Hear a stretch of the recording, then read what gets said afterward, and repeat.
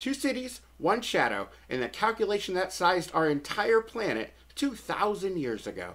I'm Data-Driven Doug, and today we're tackling a math problem that proved the power of data. A couple millennia ago, calculating the Earth's size was considered the ultimate unsolved geographical mystery. But Eratosthenes didn't rely on myth, he relied on math.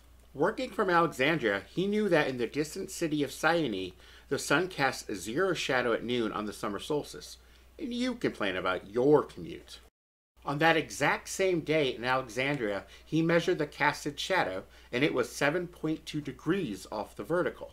Because the Earth is a sphere, that 7.2 degree shadow angle was the exact same angle separating the two cities at the center of the Earth. He calculated that 7.2 degrees is 1/50th of a full 360 degree circle, so the distance between the two cities was 1/50th of the entire circumference. His resulting calculation for the circumference was 40,000 kilometers. The modern satellite accurate measurement is 40,075 kilometers.